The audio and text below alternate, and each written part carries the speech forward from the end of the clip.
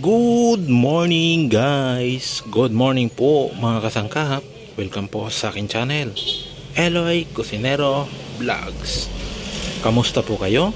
Sana ay nasa mabuti. So yan guys, for today's video and recipe, yan, may share na naman tayo. Isa na naman, basic recipe mula kay Chef Eloy. At ang recipe na ito ay ang Laing Recipe. Ang pangunahing sangkap dito ay yung dahon ng gabi na pinatuyo, gata ng niyog, at ng pork. So ilan lamang yan sa mga pangunahing sangkap ng ating laing recipe.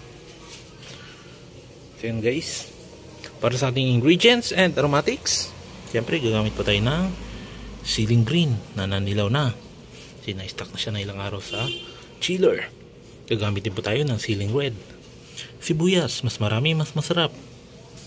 At gagamit din po tayo dito ng luyang pinitpit. Kung may hipon kayo, mas masarap, mas special po yung inyong laing. Pero dahil wala tayong hipon, ang meron lang tayo dito ay pork liempo, o yung yan po yung ating pansahog. At syempre yung ating tinapa flakes. Yan po yung tinapa na hinimay na natin. Sinama natin yung ulo mga kasangkap. Masarap din po yan. Kung may hipon kayo, mas masarap yun kung may hipon. At dahil wala tayong hipon, daanin natin sa Knorr shrimp cubes para magkalasang hipon mga kasangkap. At syempre, magic sarap all-in-one mix. Yan, gagamit din po tayo ng paminta. Yung po yung gagamitin natin. Tapos ating pipit-pitin nang sa ganun mas lumabas yung pinaka-aroma. At syempre, yung niyog natin na tayo yung nagbiga. Unang piga, yung pure to, no? Yung pure gata. At yung pangalawang piga naman. So yung pangalawang piga, yun yung unahin natin gamitin. At syempre yung ating dahon ng gabi.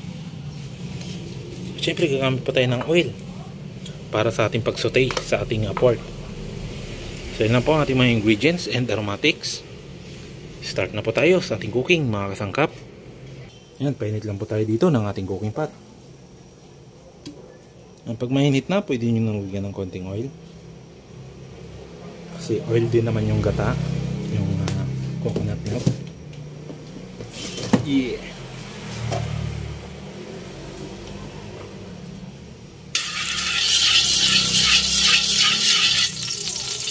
Ganahin na natin yung ating pork.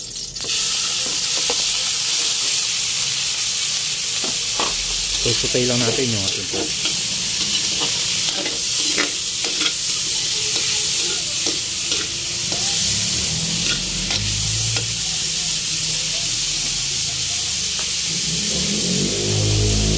Pitpitin na natin yung ating paminta.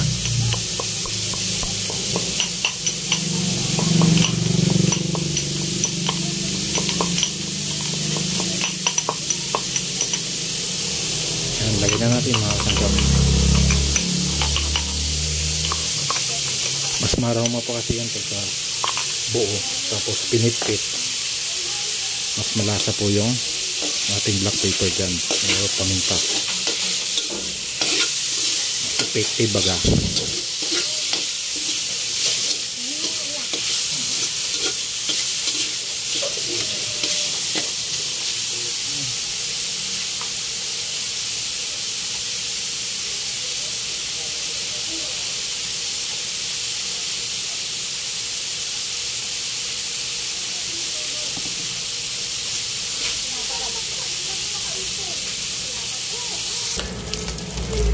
Kaya na mga kasangkap, medyo nag-kulay brown na siya. Okay na yan.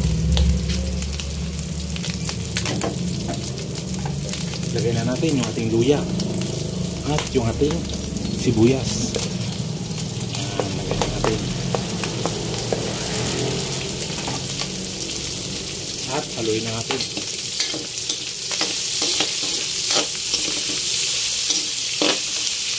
Yung mga talsik,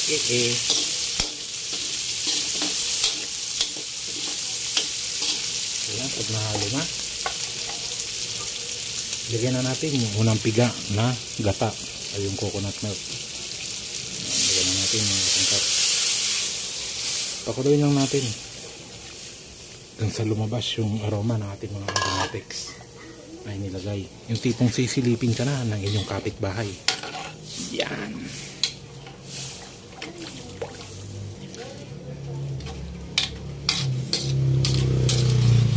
Mas maraming gata, mas masarap. Yan, pakuluin lang natin yan mga kasangkap. At balikan natin mamaya-maya. So yan mga kasangkap, hindi nga ako nagkamali. May sumilip na nga ang kapitbahay. Ano na naman daw yung niluluto ko. At sobrang bango. Sabi ko, ito po ay laing. Yan, so sumabog na po yung lasa at amoy ng ating aromatics. Tipong naamoy na sa kapitbahay. Kaya ngayon, lagay na natin yung ating gabi.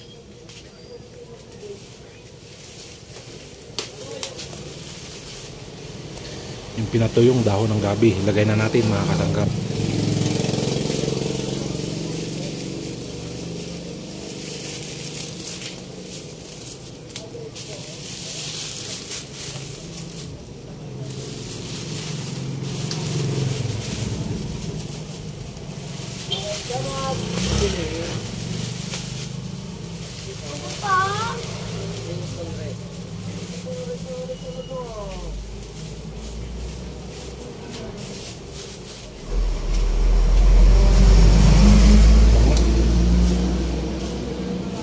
Kaya mas maraming gata, mas masarap mga kasangkap.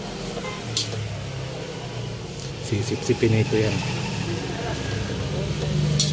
Pwede rin po kayo dito magsahog ng pinatuyong hipon. Ang hipon na maliliit. O kaya contrip nyo yung dilis. Okay din po yun, masarap din po.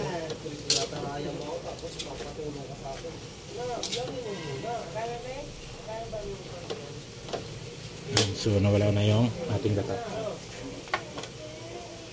Lagyan na natin yung ating pangalawang gata.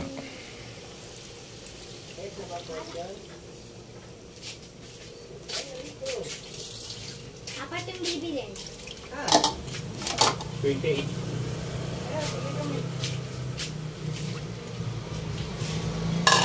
Tapos 28. tapos dalawang 7. Oh.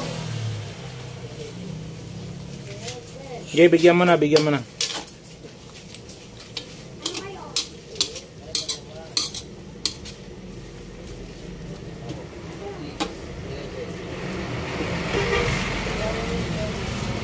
At ilagay na natin ngayon yung ating tinapa flakes. Ayan.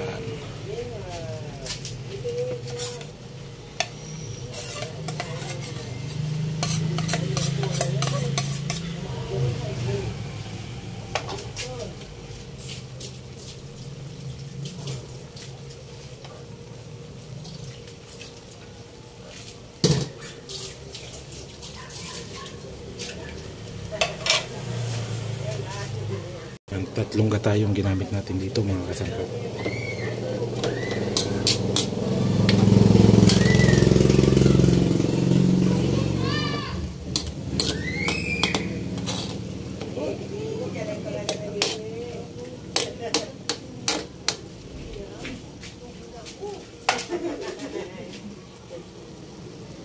Balikan natin mamaya-maya. Takpan muna natin mga kasangkap.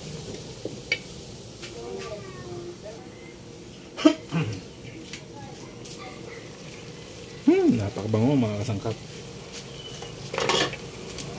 Di ka man tumataya pero panalo. Yan yung mga luto na hirapacham pero pasok. Ha? Wala kang taya pero panalo.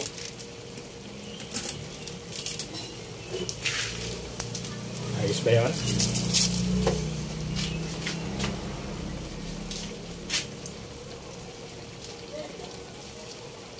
At syempre, para ayos na ayos yun, timpla na natin ng Knorr shrimp cubes.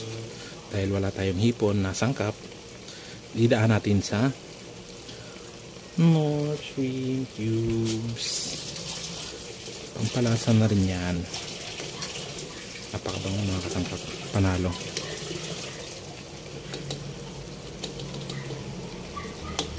Ayaw mong matunaw Luto ka na, be.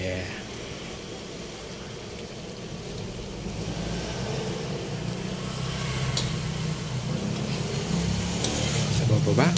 Meron pa.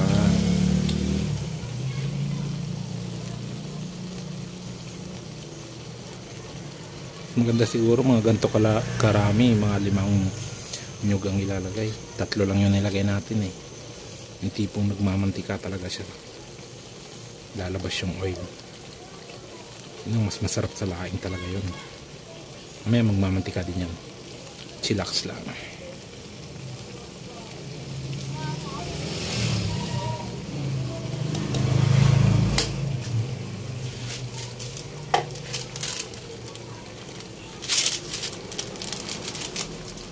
Lagyan na natin ng magic sarap.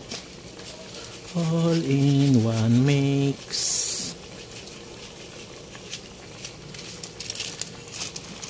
Yan, dinadaan lang sa magic lang.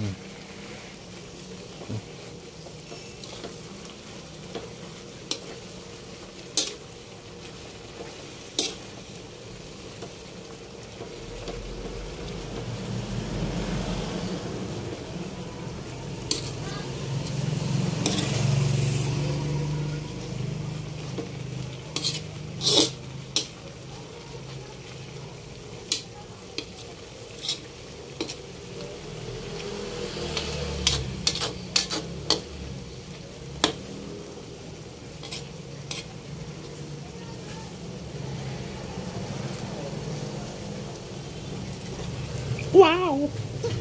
Swap, bebe! Lagyan na natin yung ating ceiling green.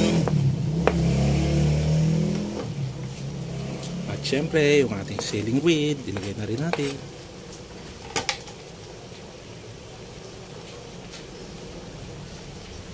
At luto na yung ating laing recipe.